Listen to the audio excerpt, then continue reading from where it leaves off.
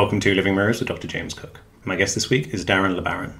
Darren is an organic horticulturist, food enterprise tutor, educator, and event organizer based in the UK. He's a keen mushroom cultivator and has been growing gourmet and medicinal mushrooms for over a decade. He teaches an online Shroomshop Master class where he teaches the art of mushroom cultivation, and he's the mycologist in residence at London's Somerset house. Darren's also a qualified permaculture teacher and facilitator and supports businesses and communities in creating sustainable working systems and environments. He is a member of London's Psychedelic Society, where he presents regularly, and is also a chair and committee member for the Psychedelic Conference Breaking Convention. Today, we talk about psilocybin mushrooms and what humans can learn from mushrooms in general. Hope you enjoy the conversation. Okay, I'm here with Darren Le Baron. Darren, thanks for coming on the podcast. Happy to be here, James. Thank you for the invitation. Yeah, absolutely. So maybe we can start with a bit of the kind of the deep background on how you first came to work with psychedelics. I would say, like, in all honesty, it's like kind of been like a lifelong journey that I was unaware of. But with that said, I've always been interested in kind of like ancient history, culture, indigenous practices. And that's from teenage years and moving through into my 30s, I was still delving into various practices and research, areas. And psychedelics have come up a few times, as something serious to study. And I realized the only way to study psychedelics was to partake in psychedelics. Most of my knowledge up until that time around psychedelics was based on what the media had provided, which was pretty much a negative connotations associated with psychedelics. And then the white guys I used to go to school with, man, those were the first people to bring psychedelics into my consciousness as something that they were doing at the weekends.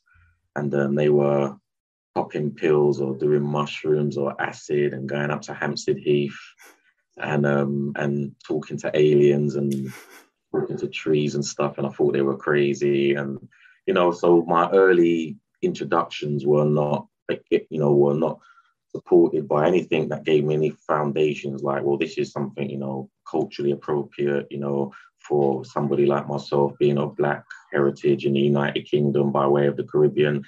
It just never connected. But then I was in my 30s, as I said, I stumbled across it again. And I met up with somebody called Kalindi, who became a friend, teacher, brother of mine who's no longer here. But, and he was very supportive of, when I was at that early stages, just trying to find out and learn more. And he was an advocate for psychedelics. He was the only person I knew on planet Earth that was talking about psychedelics, but also, related to African people. So those were kind of the things that moved me. That was around 2010, 2011. And I just kind of continued doing the research and independent studies moving forward. Oh, very cool. Yeah, I think with Kalindi and yourself, I think, is it true that you first saw him talk at the first Breaking Convention conference? Yeah.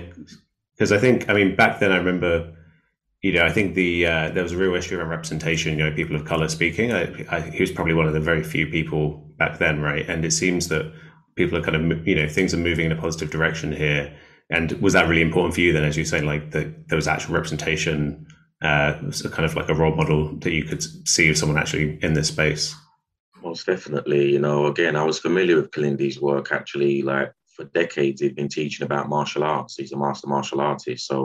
And he talks about African fighting sciences and, the origins of martial arts coming from Africa. So all of this type of information he was sharing, putting out there. And in 2011, when he said that he was coming to the UK for this Breaking Convention, this psychedelic conference, which is the very first one, and me, I was very naive as well. And I was like, highly inspired. I had my first, experiences around that time and was going to this conference. And there was, up to nearly 100 speakers there. And Kalindi was the only person of African heritage that was presenting about psychedelics.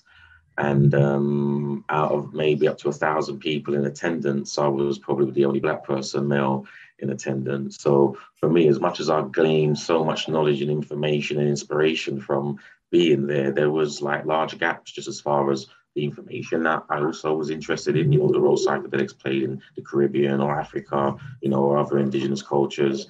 And, there was a lack of people who were speaking about it, especially those who came from those places. So for me, that was a question, that came up. But it wasn't an issue. In all honesty, it wasn't an issue for me. What I was inspired to then do off the back of that was just start curating events where I would invite those speakers who have got something to say on that subject, who, people can relate to, as well as, are able to, get access to, because a lot of these conferences, as you know, are hundreds of pounds and thousands in some cases, and people don't get access. So for me, it was like, let's just bring it down to the ground, make sure that everyday people can get access to the same knowledge and information. And we started putting on stuff, and that was the way forward for me. And working with Kalindi, like, I'm going to help put on events alongside you, as well as instigate and open up doors and opportunities for you with conferences or festivals or anywhere else where they're looking for speakers. So that was how I kind of worked in solving or addressing that gap. Right. And then if you fast forward to 2019, I was at the Breaking Convention then, and you were involved in putting on this Psychedelic Africa panel, right, which was an amazing array of speakers, including Kalindi, right? Yeah, that's right. So it was interesting because, as I said, the very first convention in 2011, I was there as a participant. I bought a ticket, attended, at the time of my life. And then by the following Breaking Convention, which was 2 years later, I was just involved in curating Kalindi, basically. So that we was trying to get more speakers, but literally around the world, there was no one really speaking about this stuff. And I was just helping him do his slides and coordinate stuff. And then one of the organizers asked if I would present out the following Breaker Convention. I was like, no, I don't present. I just, help organize, and I'm kind of more behind the scenes. And I ended up committing to that further down the line. She twisted my arm. And I presented at the following Breaking Convention 2 years later. And then 2 years later, because Breaking Convention is a biannual event, I was involved in curating a panel, and that led on to what you would have seen in 2019, where every other year I helped support in bringing speakers from around the world, from, the African continent, as well as the diaspora, talk about psychedelics. And, it's been really well received over the years that I've been, holding that responsibility with the Breaking Convention. And I continue to do that work. Yeah. I was lucky enough to have a chat with Kalindi back in 2019 before he passed away, and at that conference. And we were talking about, he had a lot of interesting wisdom and perspectives, but you could say he's most well known for he's taking these incredibly large doses, right? Like 5 times a heroic dose, up to kind of 50 grams of dried mushrooms. And he was talking about, I was asking if he felt it was kind of similar to DMT experiences. And he said basically yes, that, this kind of complete feeling of going to another world, right? But, I imagine, there was a lot to his work, right? It's not just the huge dose thing. He wasn't someone who was just advocating everyone goes and does these gigantic doses, right? Most definitely not. I was a student of it, so I had direct one-to-one as well as group tutelage from Kalindi. So I know the school of thought and, the premise for partaking in psychedelics, as you know, about set and intention. All these frameworks are in place as well, that support our culture and our approach. And it would have been suggested that you start a low dose, that you decide, you do your research and get some kind of understanding. If you want to start with 1 gram, if you want to start 3 grams, if you want to jump in at 5 grams, you're going to have to do the research and find that place and space. And there will be people around to support you with that. And so in general, we start at 5 grams. That's where we would start, the experience for people. We know that that's really what gets the wheels turning for most of the folks that we work with. Doses below that threshold just don't really, support people come back from there just saying, I needed to take more, after going through the 4-6 hour journey, so if you've got the support there, you get the support to go through those processes. So you would be going through that at least 3 times minimum with the support of somebody at that, lower dosage. And then you would work your way up an increment in stages, like if you start at 5, then you do a 7 gram, do 7 grams a few times, till you fill that out and get comfortable with that. Then you might go up to 9 grams and you go through your 9 gram process, which might take years. It's not like, oh, now I've done 5 grams, the next time I do 7 grams, the next time I do. No, it's like you feed it out a few times. Each grammage that you increase by maybe a year, 2 years that you go through before you increase to the next stage. It's basically at your rate. As we say, we allow the technology to teach you, inspire you. If you feel you need to be going in on a monthly basis on the full moon, or, you create a rites of passage for yourself in engaging with the mushrooms, we really feel that the technology supports you in that. So if you're not somebody who's inspired to take higher doses, we would say, well, that's not what you do, For those of us who do, we do realize from different perspectives, persuasions, because we're all different and how we experience it is different. But I always use the premise of, to get, from point A to point B, for example, say if I'm in London and I've got to get to Scotland, I need enough fuel in my tank in my car to get me up there. I might need to actually refill my tank. It might not be to get me directly up there in comparison to if I live in London, which I do, and I've just got to get to the other side of London. I may not need as much fuel in the tank as if I need to get to Scotland. So depending on where you're journeying to, with the realms that you decide that you would prefer to navigate on a particular journey, you may want to put enough fuel in the tank to get you to those places and spaces.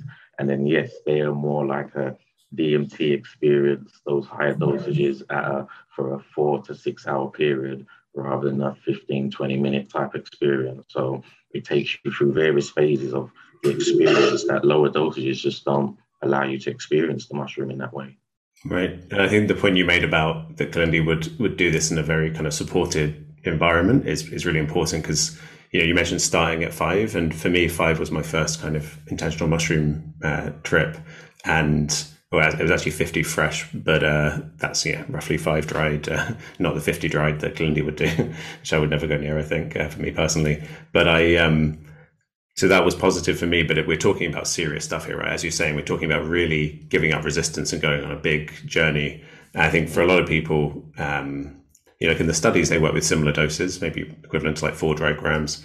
But again, you're really supported. So I think it's just, it's good that you flagged that this is not something to go into recklessly, right? With no preparation, and just think 5's a good place to start.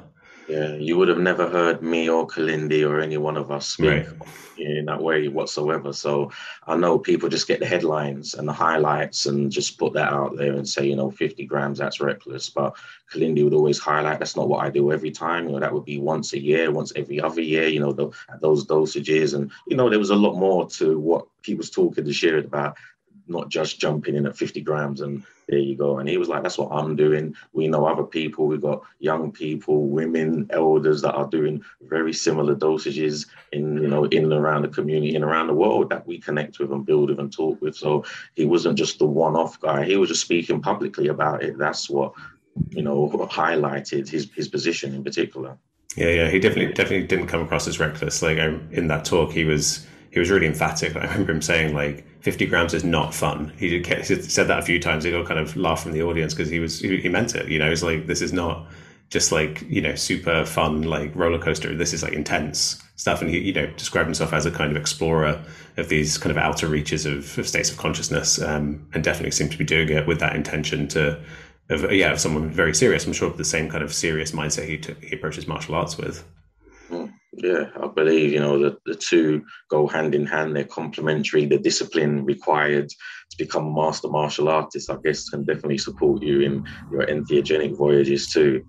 And, when I first heard Kalindi speak about psychedelics, this was on, when there was VHSs, if you remember those. It was a VHS video, and he was talking about, magic mushrooms and ancient Egypt. But he was really highlighting as a master martial artist that, martial arts come out of the mushroom. The fighting sciences actually come out of their files that are in the mushroom experience, and, along with yoga and other practices, that he was highlighting. And at the time, I was very new and naive, and I just thought this guy's taken way too many mushrooms. He's mushroom biased because everything comes out of mushrooms. But little did I know, and as I said, I was naive at the time to how on point he actually was, as far as these practices that we have that have fallen from heaven or we've downloaded from the entheogenic realms that we apply now on earth were from the godly realms, and that's what we attempt to do as a Christian. You want to bring heaven on earth. The Our Father prayer. It's same in the religions and many other practices. It's bringing back what you can from these alter states of consciousness experiences, whether it's meditation, yoga, psychedelics, and psychedelics and mushrooms in particular were catalysts for these religions and these spiritual systems. So Lindy spoke on that and opened my eyes to the connection, or as I said, that they're complementary. Yoga and mushrooms go together. Martial arts and mushrooms, they go together. Your Qigong and mushrooms, they go together. Very much complementary practices. Yeah. And you mentioned like all these different things you can bring back from the psychedelic state. And, so when I first started experimenting with it, it was from a kind of like interest in things like meditation and, spiritual insights. And then I very quickly realized that actually the main gift the mushrooms were giving me was the ability to kind of drop emotional burdens, like healing work, basically becoming aware of stuff that I was not aware of just through kind of cultural conditioning, intergenerational trauma, all that stuff.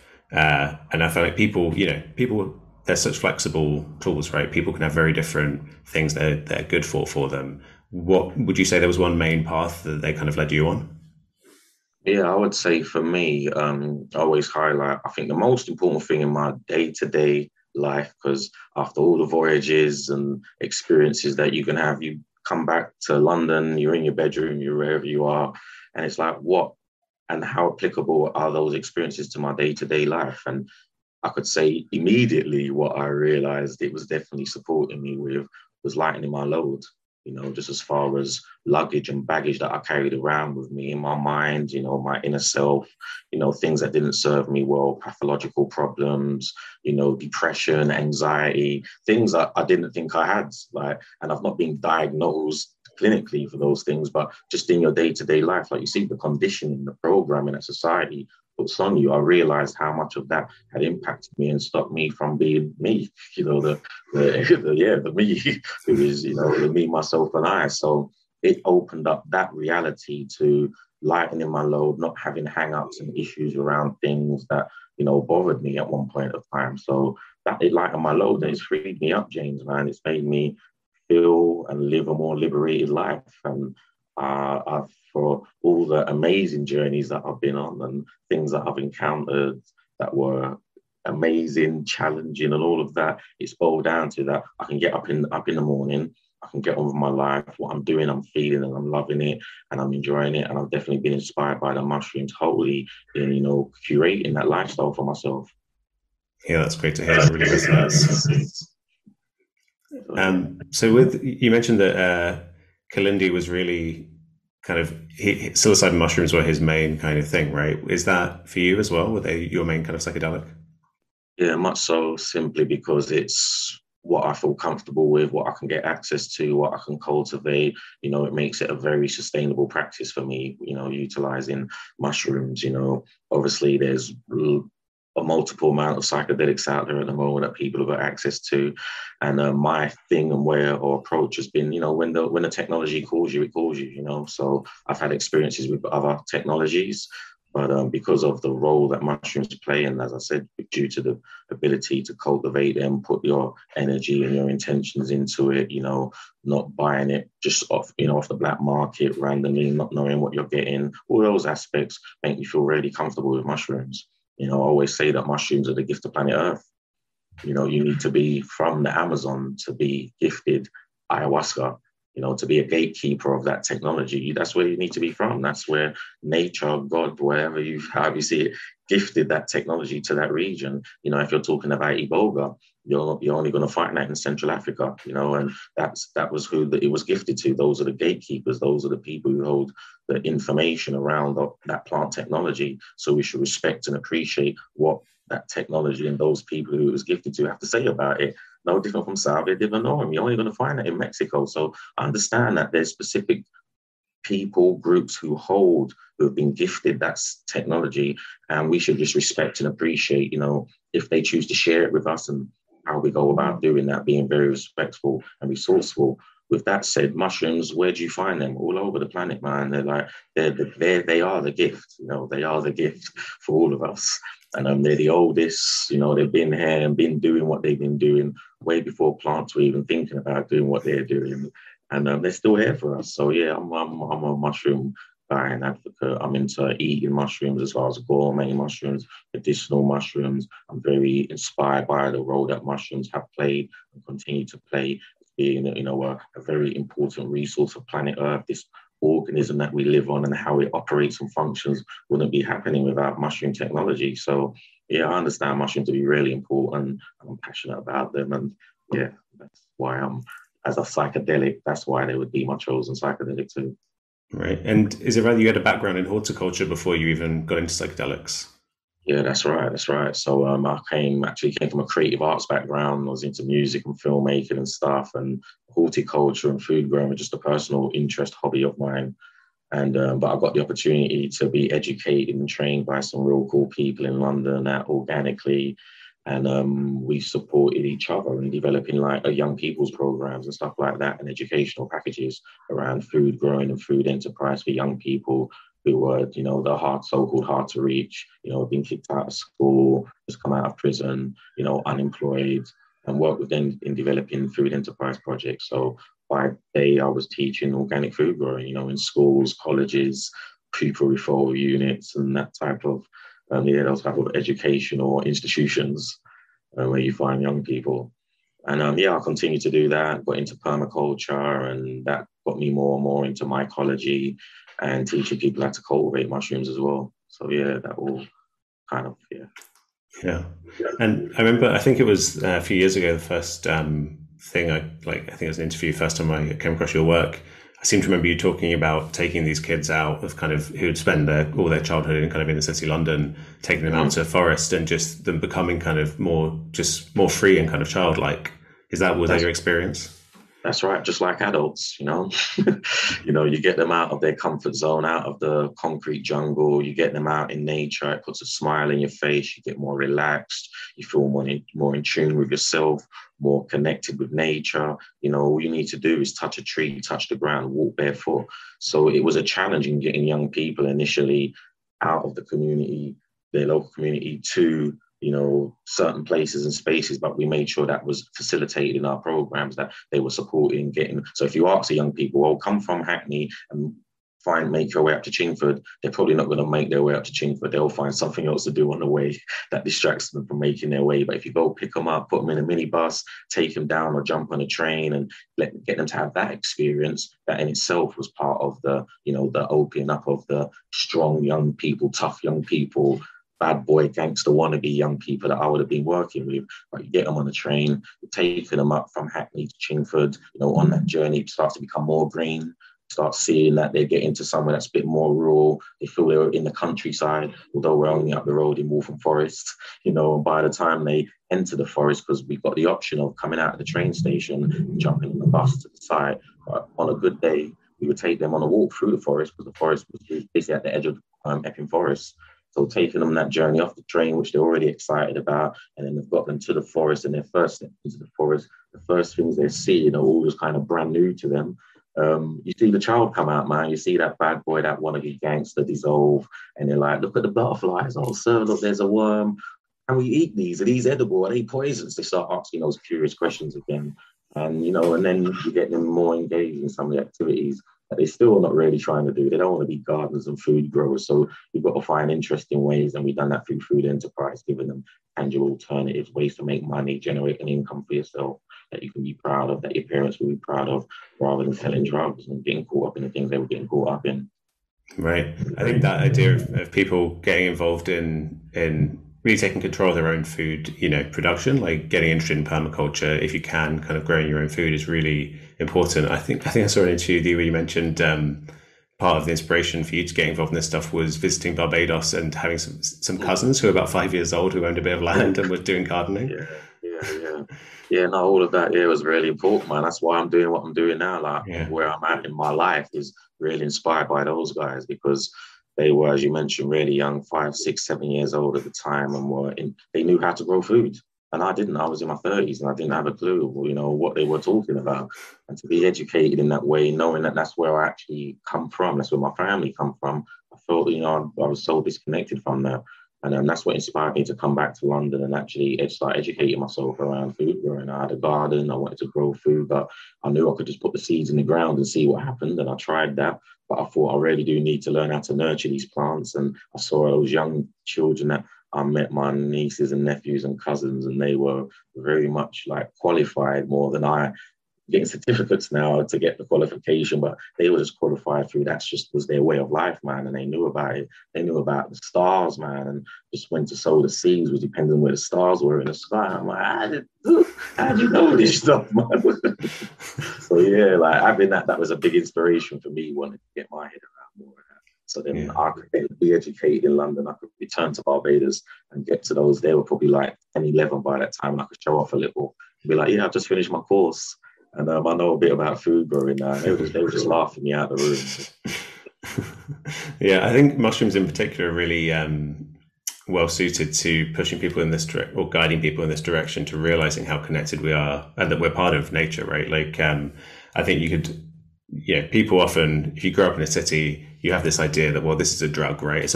It might come from nature, but it contains a drug, and you're taking, a drug when you take psilocybin mushrooms.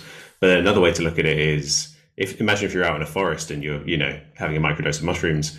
To me, that feels far more, rather than thinking of it as I'm taking this chemical, it's like I'm engaging with nature, right? It grows out of the earth here.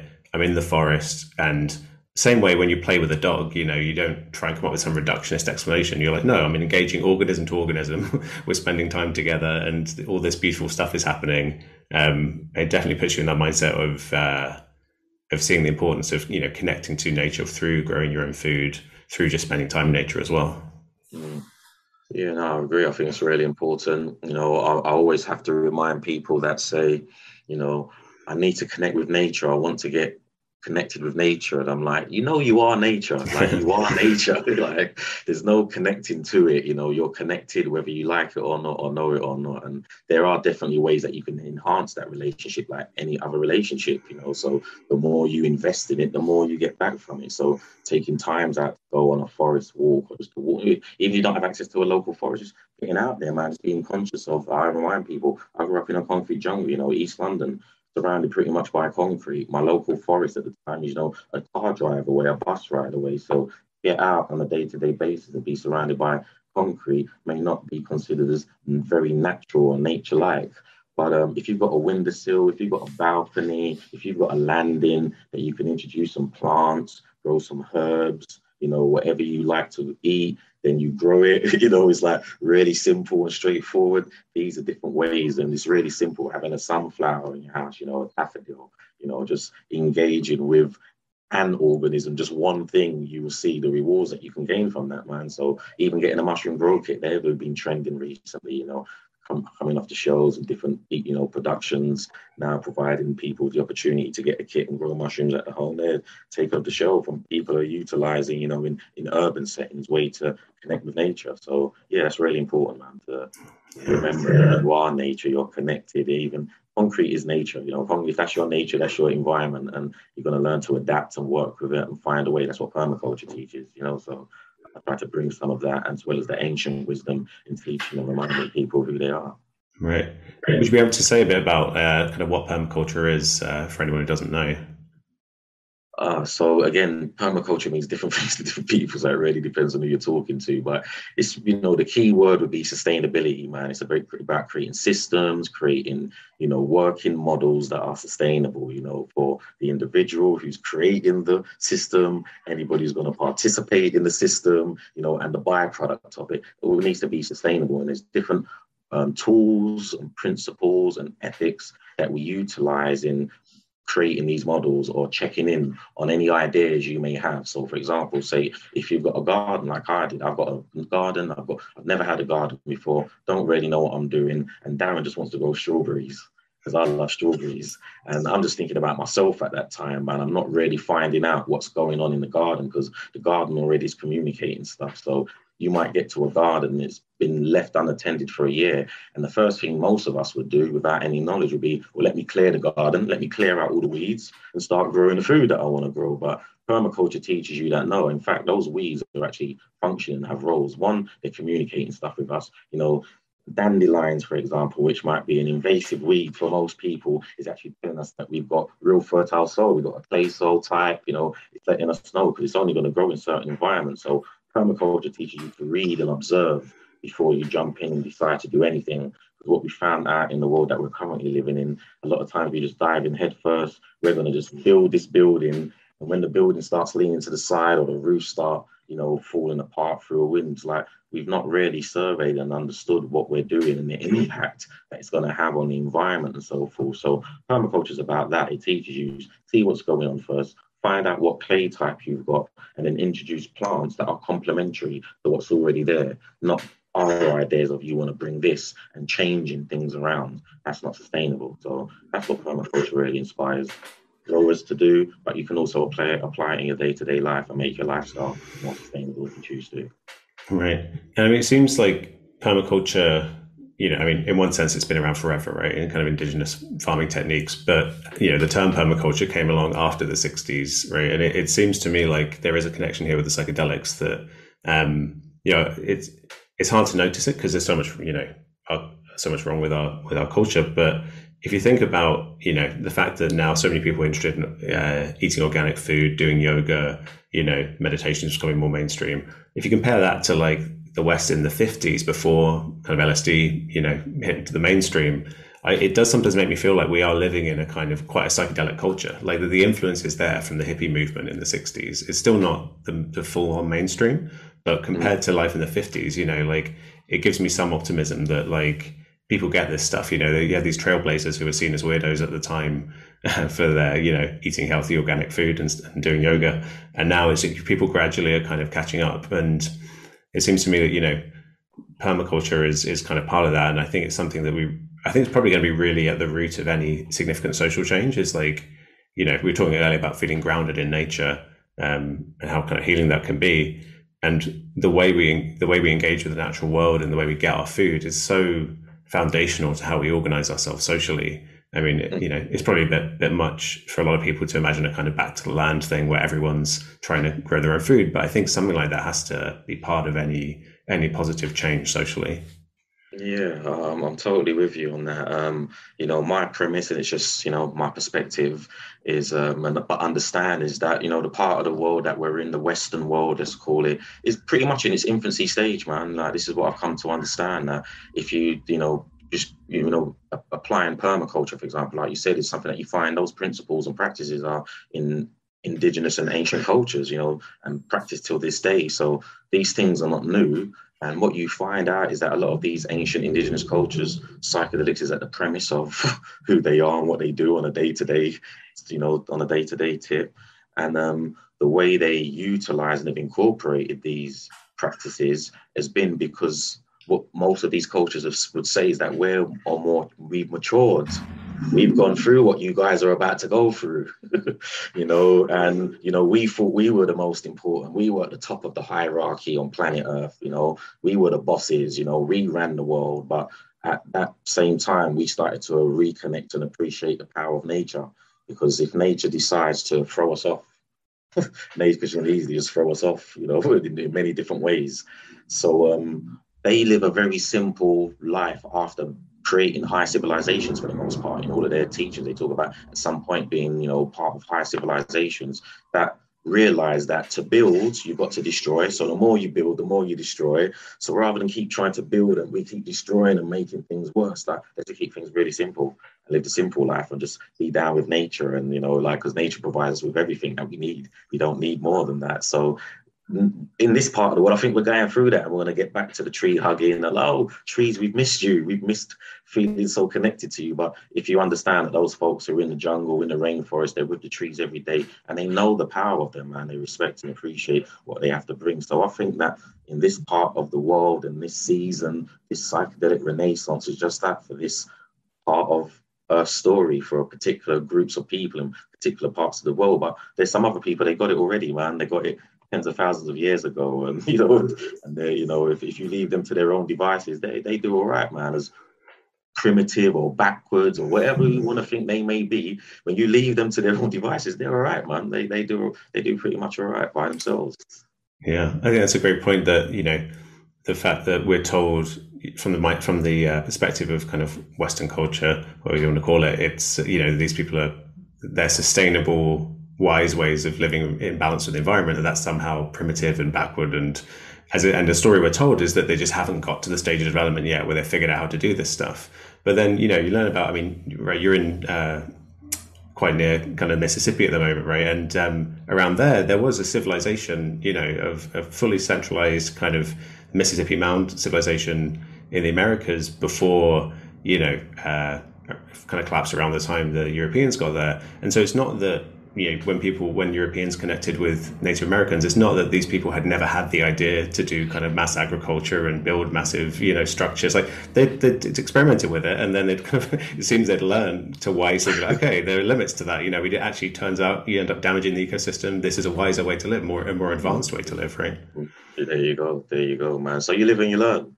Yeah, exactly. Well, hopefully, that's the thing. I used to think, my first thought there was like with the kind of ecological crisis and stuff, like, will we live and learn? But we will. Like humans will make it through in some form or another, and hopefully we'll take these kinds of lessons. I think that's the thing. Is no matter what happens in future, even if integrating principles of permaculture and sustainability doesn't avert a lot of catastrophes, it needs to be there in the culture for the aftermath, for whatever humans rebuild after any kind of challenges we face. It's never a bad idea to kind of learn to live wisely, right, in balance with your environment. Most definitely. Well, we're all just gonna get composted, man. We're just gonna compost, like we just, however it happens in, nature and earth just starts all over again. It's always just, we would have just missed out on an opportunity to be part of Earth's story for longer than we currently are, because we're just messing things up.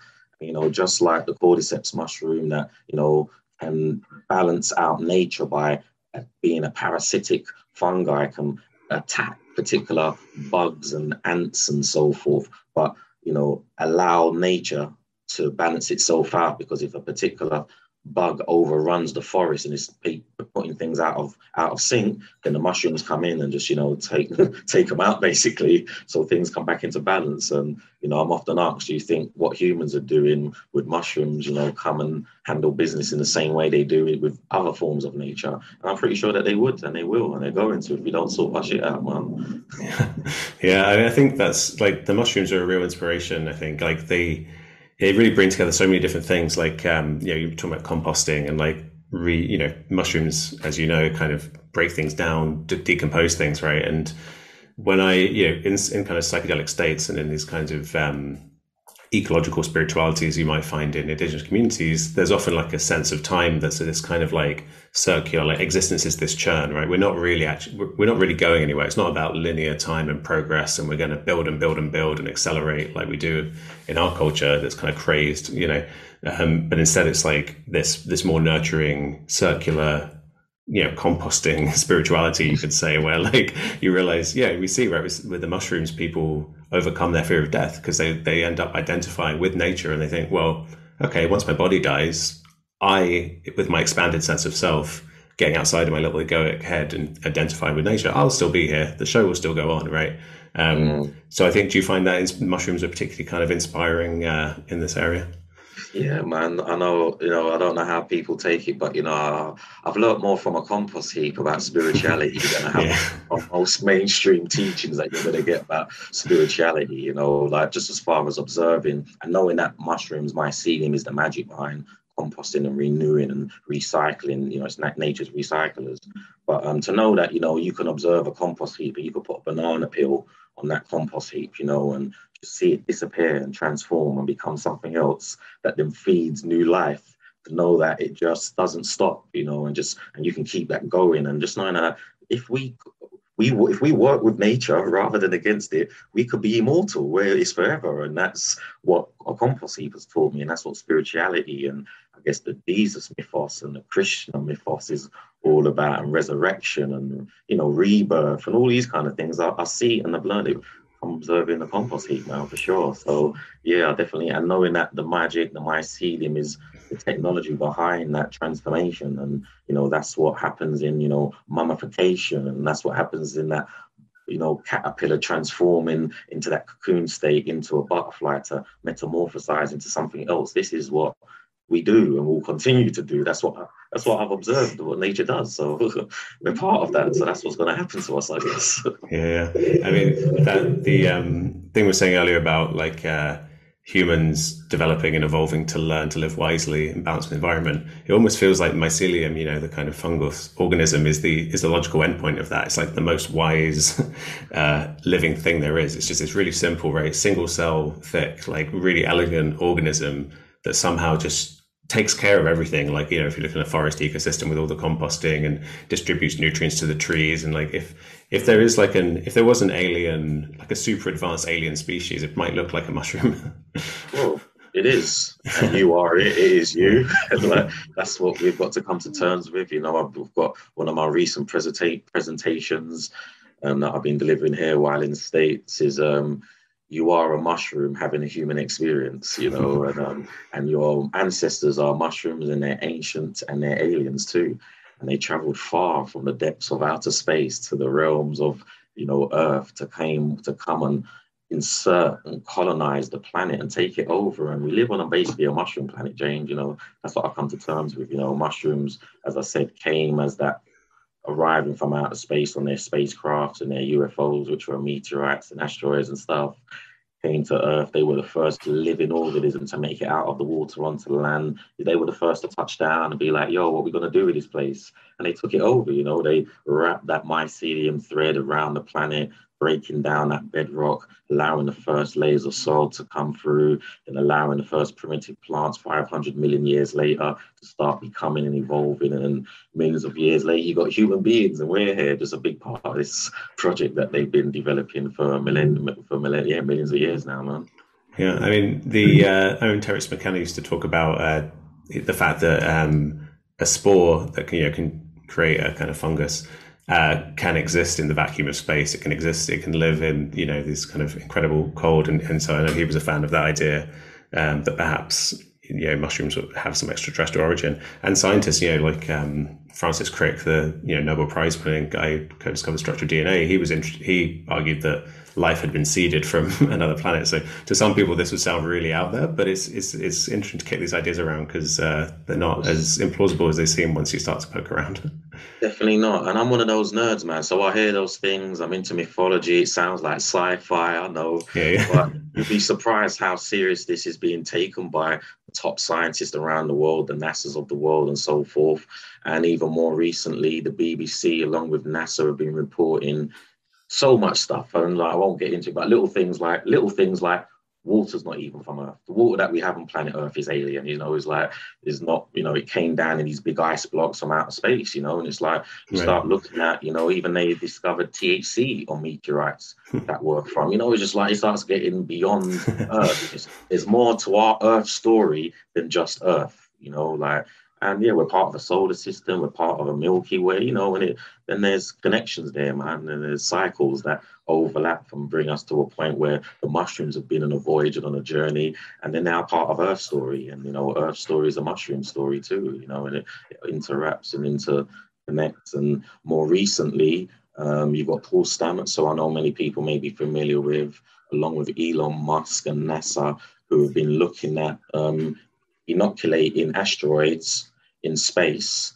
with mycelium that will be able to break down the asteroids to start forming soil so they can start creating habitats on these asteroids. So when they start sending their spaceships and passengers to Mars, because it's a very long journey, it's further than Scotland, so you're going to need more fuel in the tank to get there. But to get all the way there, you might need to lay over somewhere. You're going to be laying over on some asteroids that have been inoculated with mushrooms to create soil so that they can then create these habitats and environments where the astronauts can hang out and various passengers. But we're just coming full circle because, as I mentioned, that's exactly what the spores, when they came to Earth, what they've done here. And I guess what they've been doing in other places and spaces, I guess. I don't know how unique Earth is, but they might have been navigating through these vacuums and ending up in other places and doing a very similar process, but just in different environments, producing other things. So that's kind of weird and far out there, but there is a scientific term known as panspermia that people can go and check out. So it's not just a sci-fi movie thing that you see in Star Trek and stuff. It's panspermia. You can go check that out. You can go and check out the work of Paul Stamets and NASA and the work that they're doing. And I guess these guys really know what they're doing. So if they really know what they're doing, check them out. This stuff isn't just some weird mushroomy, hippie, weird stuff. It's real science, man. It's really out there. Yeah, it was panspermia that Francis Crick was arguing for, and it's a great point about, like, I guess, like terraforming other, whether it's Mars or an asteroid. When people think of that, I guess they might usually think of like green, like trees and plants and stuff that will give oxygen into the air that we can breathe. But we know that these trees can't survive without the mycelium that basically decompose everything for it to shuttle all the nutrients around. So mushroom science would really be at the core, I reckon, of any project like that. There you go. Then you start realizing how important these guys are. That like, why Yeah, do we not know about it? Why is it, yeah, not being taught? Why do we know so much about plants? We know how important plants are. I grow plants. I love plants too. But if you know that 90% of the plants on Earth would have no existence without mushrooms, wouldn't be able to operate, and those other 10% pretty much wouldn't be able to satisfy humans and all the animals on planet Earth as we know it, just know that it's a wrap. This is a mushroom planet. They run the planet. They keep it. It's the internet. It's the neurological pathway, brain system, the central nervous system. All of those, it mirrors all of those functions that keep all the things alive on planet Earth, basically, man.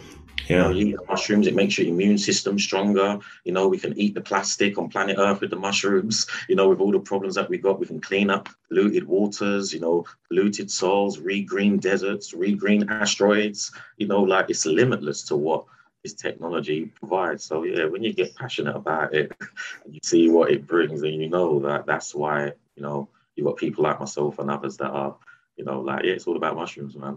Yeah. It's a great question as to why our culture like doesn't teach us about mushrooms or isn't interested in it. Like, there's not much funding for mushroom, science compared to other, studying plants and things like that. And I guess it makes me kind of, if I bring it back to the theme we talked about before, that I think you could argue that one of the biggest problems for our culture is the shift from a kind of ecological composting spirituality of like understanding ourselves to be part of nature, in which case you don't fear death, through to a kind of like this linear, like, no, we're going to improve, we're going to keep going. You can think of that as kind of coming out of a fear of death, of like, we're going to keep improving and make life better. We're going to elongate the lifespan.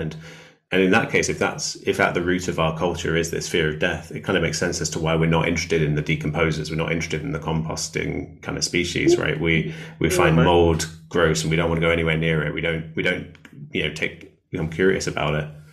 Yeah, man. No, you're on it, James, man. I need to hear more from you, man. You're inspiring me. So, like, yeah, I'm here to remind people as well. Like, not only are you a mushroom having a human experience, you're just a big piece of shit as well, man. Like, that's where we come from. That's where everything goes back to. As a soil scientist, I really appreciate the role of soil. We can say things like ashes to ashes, dust to dust. We come from the soil, we go back to the soil. And then when you realize that everything functioning in the soil is just pretty much eating each other shit. The bigger things eat food, organic matter, they poo it out. Smaller things come behind, eat that waste, process it, refine tune it, and then you've got brand new soil, you've got new life for the plants, and then we keep that stuff going again. And that's really how important it is, as far as farmyard manure, cow manure, we know that's why, or maybe we don't all know, that's why cow cults and bull cults around the world who consider cows and bulls sacred isn't just because they provided milk, meat, and manure. There was a gift that was gifted to them by way of the cow pies,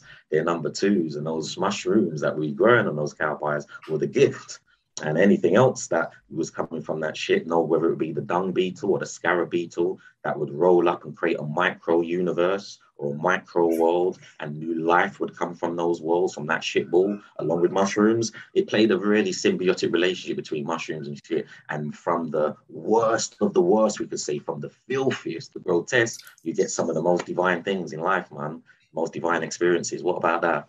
So yeah, these are some of the notions that allow you, one who's in those spaces, to start appreciating the good, the bad, and the ugly. The worst, the stinky, the mold, the grime. They all have a function. They all have a role. They all have a place. Right. It's all part of this. It's all part of existence, right? There's no need to push any of it away.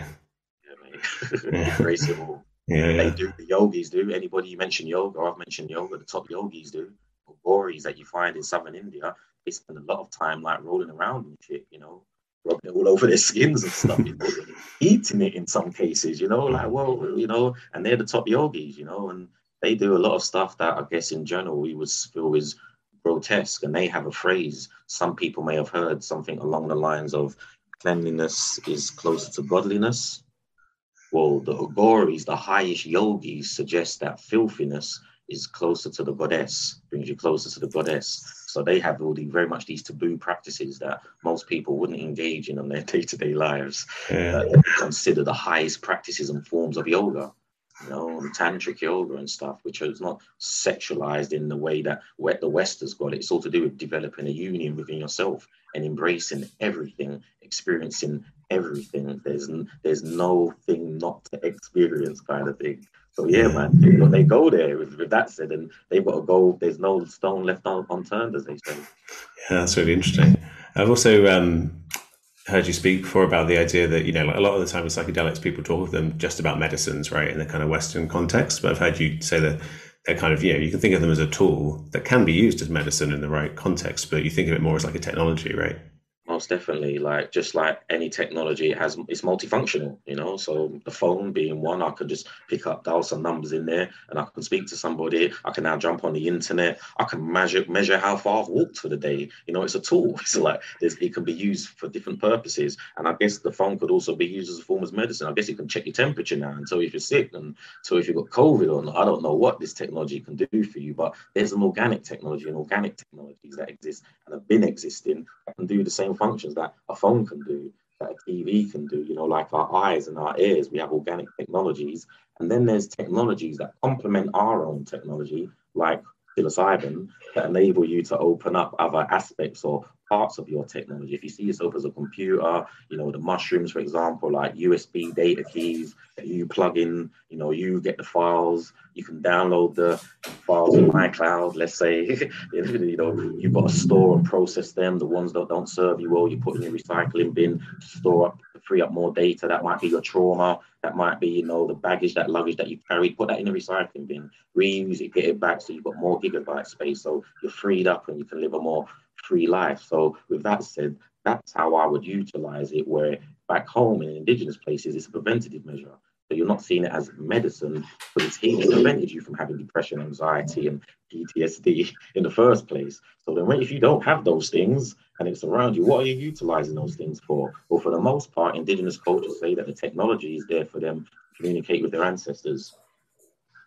It's a phone. It's your plug in. You can phone home. You can phone home to where your ancestors are. That's what mushrooms are. That's what ayahuasca is. That's what iboga. What people who are gifted that stuff. That's what they say it's there for. In addition, they've got rites of passages that they use for initiation. They're using warriorship. They're using acts of ritualistic, you know, celebrations that engage their gods or their ancestors. You know, so before anxiety, depression, PTSD, alcohol recovery, heroin addiction, they're talking something else. Most of the people who was gifted this stuff about what it's there for. So it's more technology, as I understand it, than medicine. Yeah, yeah. Thanks so much, Darren. This has been really, really fun. I really appreciate your time as well, James. Yeah, man. Yeah. Where would you send people to if they were looking to your work more? They can follow me, darrenlebaron.com. That's my website. That's what I'm known on social media, on Facebook and Instagram. And I think that's pretty much what I do. I've got a YouTube channel as well. So if you just punch my name in any of those platforms, yeah, my page and stuff should come up, and Right. just follow, like, and whatever it is that you've got to do. And we didn't get a chance to talk about it, but you run these amazing like mushroom cultivation courses as well, right? I'd recommend people check those out. Yeah, that's right. Again, all of that information is available on my site. We've got the Shroomshop Masterclass, which is a downloadable video. And I'm about to come back home soon, and I should be doing some in-person workshops too, man, which I'm looking forward to. Great. So, yeah, to get people cultivating. Great. All right. Thanks again, Darren. All right, nice one, James, man. All the best.